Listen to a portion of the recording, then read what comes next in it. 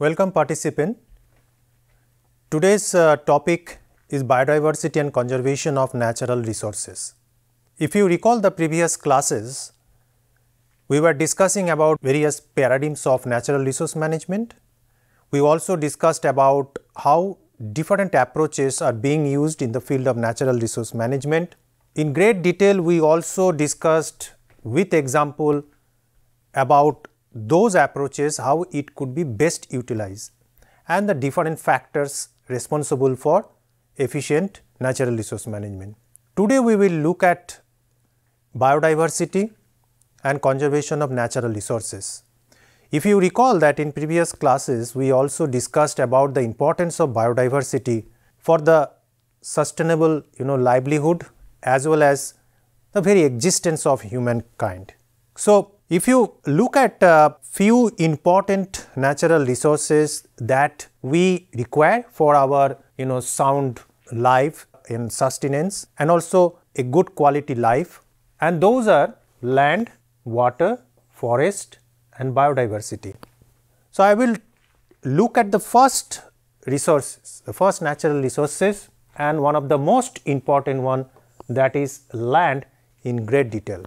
Now, we all know that land or good quality soil is the very basic need for human civilization, whether it is food production, whether it is some infrastructure development, you need always good quality soil, and good quality land also help us to have a efficient land use management. Now, if you look at land as a resource, land is a finite and also a very valuable resource, and on which we largely depend for our food, fiber, wood and various other amenities of life. And often you will see that any advanced society, they are largely regulated or their advancement is largely depend on good quality land, fertile land, good quality soil. A land is often defined as an area of the earth's surface and the characteristics of which embraces all reasonably stable, predictably cyclic attributes of the biosphere vertically above and below this area, including those of the atmosphere, the soil and underlying geology, the hydrology, the plant, the animal populations and the result of past and present human activity, to the extent that these attributes exert a significant influence on present and future uses of land by man. This is how Food and Agriculture Organization FAO describe land. Land or soil, especially the topsoil, is classified as a renewable resource because it is continuously regenerated by natural processes, though at a very slow rate. If any topsoil in any location or any site it's lost, it could take thousands of years at time to get the same quality of topsoil. So, soil can be defined as a dynamic natural body on the surface of the earth in which plants grow, composed of mineral and organic materials and living forms. Although it is considered as a renewable process as it takes 200 to 1000 years for its formation by a very time taking process of weathering, which we know weathering as a function of disintegration and synthesis. So, through this weathering process we get the soil, but as I said that it is a very long process and lot of time, almost thousands of years could be taken to be formed. Now, in the field of soil or soil science or to discuss about land, often few important concept comes into picture. One of them is pedology, the other is edaphology. Now, pedology is the study of soil in its natural setting and it deals with the pedogenesis, the process of soil formation, soil morphology and its classification. Whereas edaphology, it is the study of the influence of soil on living beings, primarily plant growth. So, the major difference between pedology and edaphology is that here it supports the plant growth. The idea of supporting plant growth comes here in edaphology, whereas pedology is basically a very physical process of soil formation, soil genesis and classification. So, soil by different discipline looked through different philosophy. Whereas soil scientist, when he looks at soil, he defines soil as a fine grained, well weathered earth material that is able to support plant growth. So, a soil scientist also focuses on the physical and chemical properties, but according to engineers, the same definition of soil becomes a little different. Engineers looks at soil as any earth material that can be removed without blasting. So, the way of defining a single thing, that is soil, by two different community is very different. Engineers also focuses on the particle sizes, amount of organic matter and various engineering applications, whereas soil scientists will look at the soil is a more biochemical, chemical processes sustaining the life like plant, microorganism. So, different discipline look at land or soil through different way. Now, I would like to just discuss here, a soil profile, how actually it looks like. When you look at a piece of land as a natural resource, so how we can actually manage that resource unless until we know about their different characteristics, their compositions and how soil behave in different conditions. To know that, we need to understand soil profile very well. So, this is a unique soil profile. If you dig a kind of a profile in a area, so then ideally we go around 100 to 120 centimeter of depth, and this actually profile shows the processes through which the soil is getting developed and different characteristics of individual horizon. Now, if you look at in a soil profile, we have different horizon.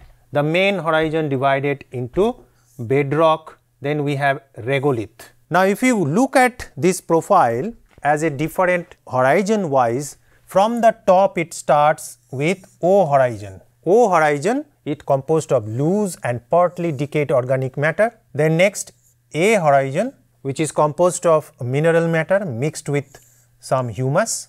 Then we have E horizon, zone of eluviation and leaching. Then we have B horizon, is zone of accumulation, where all the nutrients and other things from the top tries to come and get accumulated in this region. So, accumulation of clay, iron, aluminum, all you find in zone B or horizon B. Then comes horizon C, partially altered parent material, and the bottommost horizon is R horizon, which is unweathered parent material rocks. So, this is the total profile and their different horizon wise characteristics. So, a soil profile, it depends on its age and conditions of formation, the primary criteria for soil classification. So, from soil profile only, then we go into soil classification. We will not have opportunity or scope to go further detail into various aspects of soil. Here, this is the only opportunity for us to have a look soil or land as a natural resource and some basic characteristics, so that we can understand how we should actually manage these important resources. So, taxonomy is another important part of land or soil management. So, there are various different types of taxonomies are detailed in about particular soil. So, it starts with antisols, vertisols and so forth. And if you look at that, each one of them is having a very special characteristics, and from this taxonomy we can understand that which type of soil or land resources, how it should be managed, because the taxonomy tells us the nature and characteristics of a particular soil resource. If you look at the first one, antisoils, it is soils with little or no morphological development. Vertisoils, it's clay soils with high shrinking and swell capacity. So you expect these vertisoils mostly in and around where human civilization comes up. Inceptisoils, soils with weakly developed subsurface horizon. Then we have resoils, calcium carbonate containing soils of arid environment with moderate to strong development. Molisols, grassland soils with high base status. Then andisols, soils formed in volcanic ash. Spodosols, acidic soils with subsurface accumulation of metal humus complexes. Then alphisols, soils with subsurface accumulation of silicate clay. Then altisols, soils with subsurface accumulation of silicate clay below 35% of base saturation. Then we have oxysols, immensely weathered soils in tropical countries, tropical place or subtropics. Histosols, organic soils normally available in peat, bog or muck.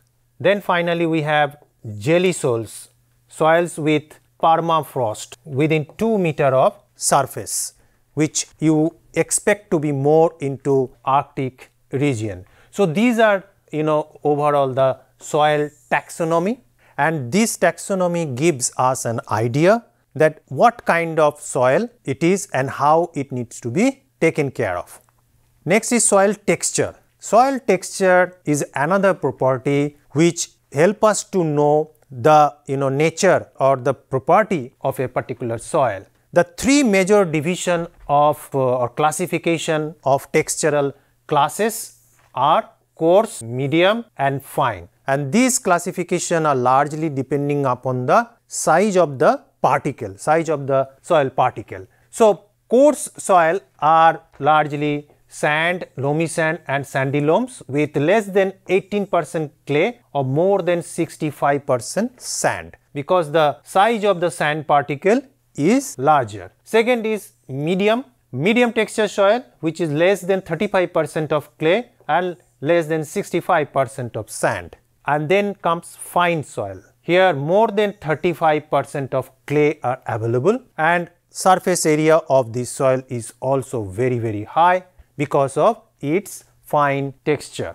So this is a USDA textural classification triangle. So from this triangle one can very easily identify that in which particular group particular soil will fall in, mean the textural class. So you can analyze a particular soil and find out the proportion of coarse grain, medium grain and fine grain, and then you can actually plot. Suppose you have a soil which is having suppose clay, say around 20% of clay, you have suppose silt around say 50% of silt, and then rest 30% you have sand. Then which textural class your particular soil will fall in? So we can go in this way. This is 20% line, this is 30% line, and this comes your 50% line. So this is the point your particular soil sample falls in. Now this region comes under this yellow color patch, medium type. So that means this belongs to silty loam and loamy soil in between. So you can call it as silty loam soil. So this falls here, right here. Same way, suppose you have 80% of silt and suppose 10% of sand and 10% of clay. So where your soil comes in, you can easily find out. So this is the point. So that means again it belongs to within this yellow color, so it becomes in silt loam, or you can also call it silt depending upon the position of your class. Now coming to land use and land cover. Now depending upon all these properties of soil, the different land use and land cover is often decided and also seen across the world. Now land use defines the human activity like agriculture, or suppose you go for fishing, fishery, animal husbandry. So, it depends that which land is used for which purpose, and accordingly the land use is decided. Land cover, it defines the biophysical state of an earth surface and how that particular land or soil material, vegetation and water in that particular area is available. Originally the term had a very narrower meaning of land cover, referred only to the type of vegetation in a particular area. But this concept later broadened and it included soils and biodiversity as well. So, land use and land cover of an area, it also talks about that how the resources is actually distributed and how it needs to be managed. Now, when we have land as a resource, so definitely there will be some issues also involved with that. Land degradation is one of those issues which often natural resource management specialists face this challenge. With increasing populations and demand for high amount of food, fodder and fiber, there is an enormous amount of pressure on the land resources. So, on this pressure, definitely lands starts losing its inherent property, fertility, productivity, because a particular piece of land, if continuously utilized for certain production system without providing enough inputs or nutrients into the soil to rejuvenate it or to regenerate its capacity to grow quality food or fodder or fiber, then that particular piece of land or soil is bound to lose its quality. At that point, we say that soil is degraded or the land is degraded. Scientists or researchers believe that 24 billion tons of fertile soil are being lost per year, and this is largely because of unsustainable agriculture practices or inefficient natural resource management practices. So, globally around 3 billion people are affected by land degradation alone, especially rural communities, smallholder farmers and people who are poor and depends on this land for their survival. So, the pressure on the global land resource is increasing with the increasing population and demand for food, demand for fodder, demand for fiber. So, agriculture production system somehow is getting more and more on heavy production, heavy utilization of chemical pesticides, fertilizers. So, there is a concern about that how this intensive agriculture system will be managed in a sustainable manner. So, what we need is that today an agricultural production system with higher resilience and efficient management system to produce food, but also manage the inherent capacity of the soil to reproduce. Biodiversity should be preserved. Natural factors such as climate variability, extreme weather events, those also should be taken care of while going for a smart planning for land management. Land as a natural resource need to be taken care of for our own good. What are the major causes of this land degradation?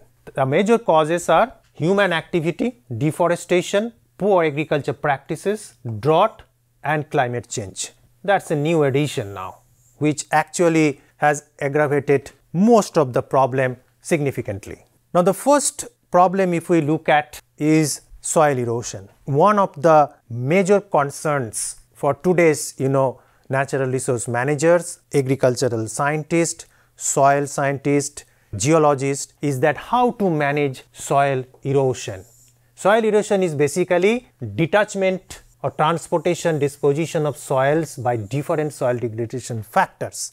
So, I will introduce today that how soil erosion, what are the different types of soil erosion and how actually this erosion takes place. Mainly geological erosion and accelerated erosion, two different types of soil erosion that are of major concerns. So, geologic erosion takes place due to the natural phenomenon of soil forming and loss processes like weathering of rocks. This process takes a longer time to take place and its formation of different land surface or topographic feature is also a very time taking process.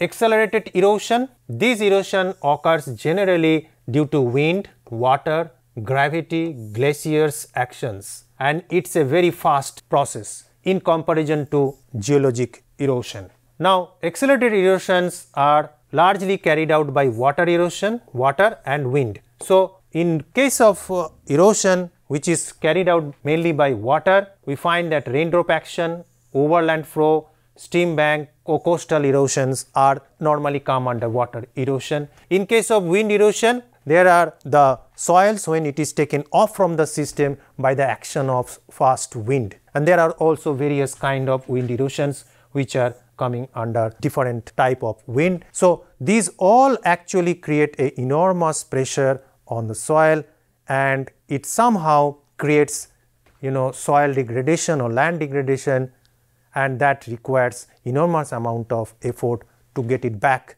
to its earlier phase. So, what are the causes of soil erosion? Coastal erosion, overgrazing, forest fire, deforestation, flood and also stream bank erosions. Deforestation is one of the major cause, overgrazing also, forest fire, conversion of forest into agricultural purposes is also another, heavy rainfall or infiltration, anthropogenic activities like rapid urbanization, improper use of management, barren lands are also susceptible to wind and water erosion. So, these are the major causes for soil erosion, and so to reduce this degradation and to make our land and soil much more resilient, we need to manage these causes significantly.